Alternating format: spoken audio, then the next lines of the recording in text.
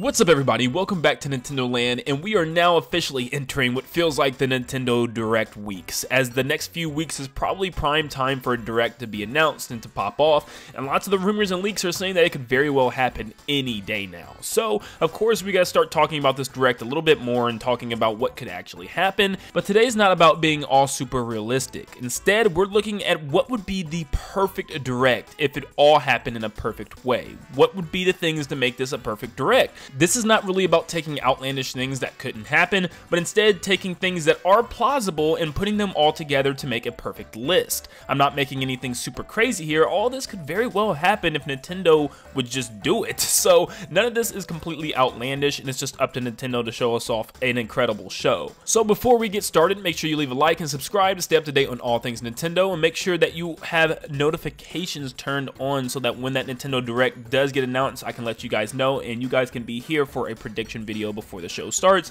and you can watch the show live with me. But thank you guys so much for tuning in, and let's get on to the video. Now, of course, since we don't have Smash reveals anymore, we can now talk about a beginning and ending of the show, like normal.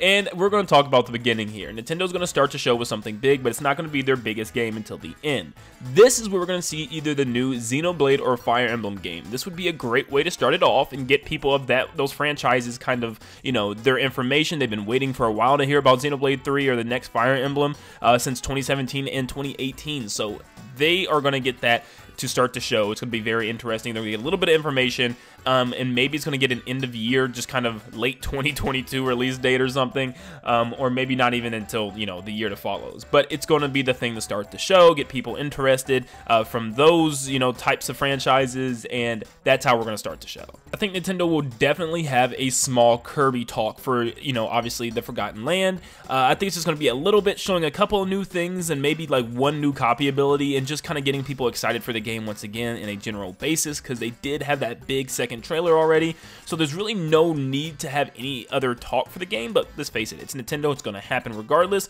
so I think it's a good thing to have a little bit of talk, like, once again, Kirby and Forgotten Land is coming out at the end of March, look at this, and Kirby can also do this in this game, and maybe give us another small hint at a new character or something coming to the game, and that will get people kind of excited for next month. Also, we know it's Kirby's 30th anniversary, so I think they should have a little bit of a celebration type of thing where they, you know, kind of announce all this Kirby stuff in a like short segment of 5 minutes. They're like, Kirby and the Forgotten Land's coming out, then you can also get this free Kirby game in the eShop, and also you can do these free Kirby challenges in order to get Kirby rewards on My Nintendo, and I think those things will happen. It'll be a nice little thing to celebrate Kirby's 30th anniversary, and like, stay tuned for the rest of the year for more Kirby information and more things coming for his anniversary, getting people kind of excited to celebrate Kirby. Now, when I say smaller style of game, these are still very big to fans, but I think there's going to be a smaller type of an additional game, whether it be like, I heard there's a lot of rumors of something akin to 1-2 Switch or a family game or something like that, but I also think it could be one of these two, being the Metroid Prime Trilogy finally,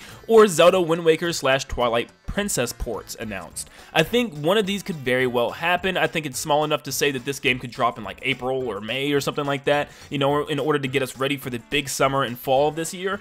And I think these games would be perfect. I think we're actually a lot closer to Metroid Prime 4 than people think, so I think it should be a great idea to start getting those games out, give people time to beat them, and also just have these Zelda games come out, because Zelda's kind of felt a little quiet for a while, and we don't know 100% sure if, you know, The Legend of Zelda Breath of the Wild 2 is going to even be this year for sure, and, you know, that's another thing, is I don't think that's going to be here, so this would be a great way to get people kind of still interested in Zelda as they wait patiently for the next game.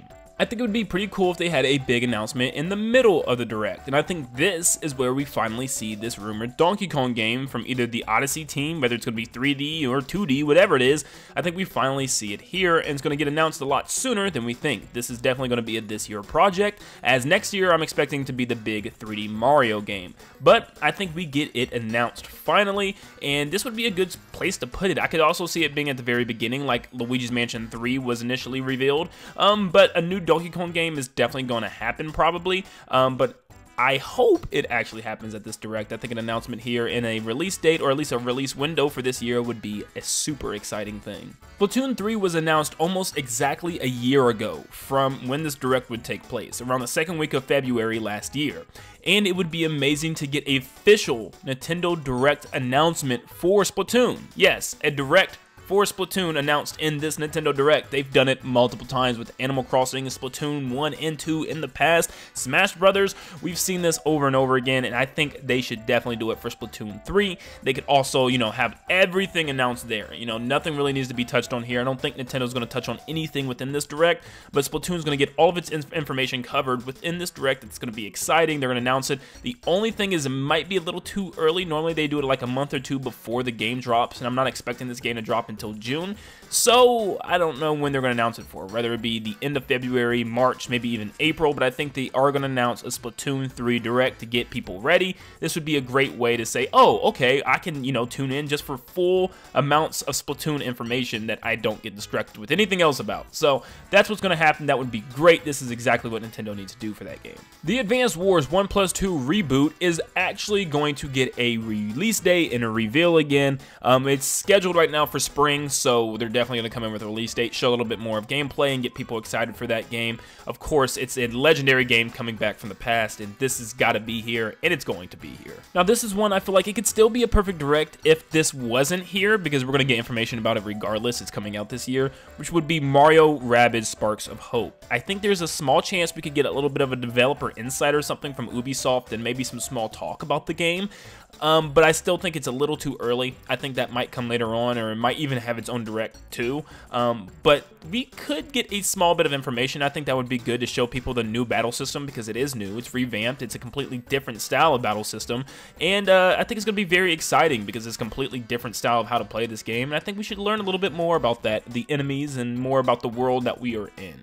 Now, we are going to get some filler third-party game announcements and some indie games. Now, I'm hoping there's some big ones, at least one or two big ones, like one big third-party and one big indie game. We know that the Arkham Knight's Batman games are apparently coming based on a leak, that they kind of exposed their game coming to Switch. So that's one big third-party game, but I think there needs to be a big indie game as well, like Silk Song that people have been begging for.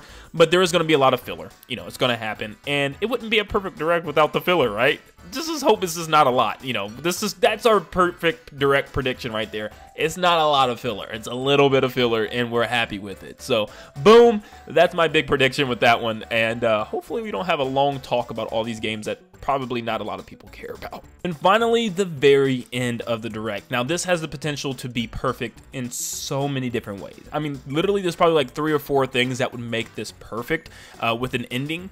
And any of these could happen to be amazing. We could get a brand new Mario Kart announced. That would be huge. A brand new Mario game announced. It couldn't even release this year. Maybe it releases next year. Look at Splatoon 3. It got announced last year at the February Direct, and it's still not out. And it's not coming out until the summer of this year. So they could very well announce the next big Mario game, get people excited for it ahead of time.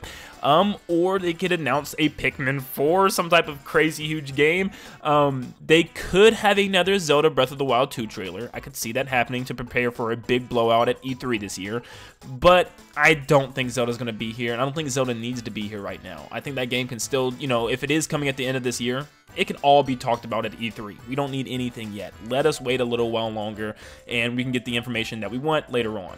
But I think this needs to be a huge, big new game, something akin to the levels of Smash Brothers, to be honest, because we need something big for the community to talk about and play again. And I think Mario Kart is it. Honestly, I think Mario Kart would be that perfect game for people to get excited about, and I think it could happen with rumors and leaks circulating around Mario Kart Crossroads, Mario Kart 9, Mario Kart 10, whatever it's going to be. I think it's time that we finally see this game. And that is my list of what would make this Nintendo Direct perfect, at least in my eyes. If I missed anything crazy or anything big or anything small that you guys think would also make this Direct perfect, feel free to put them in the description down below. And kind of rearrange things in any order that you want. I want to see what makes this Direct perfect for you, because of course this really depends on who is talking about it. Who's kind of making this Direct perfect in their eyes. So thank you so much for tuning in. This is probably going to happen very soon. I actually think there could be an announcement even tomorrow, or Wednesday of this week for a Wednesday or Thursday Direct. So I think something's happening very soon. You could just feel the calm before the storm. It actually feels like Nintendo Direct season, and I can't wait to see what's in store for us. But thank you guys so much for tuning in, and like always, I'll see you all on the next one. And let's kind of cross our fingers for this Mario Kart game. But see you guys.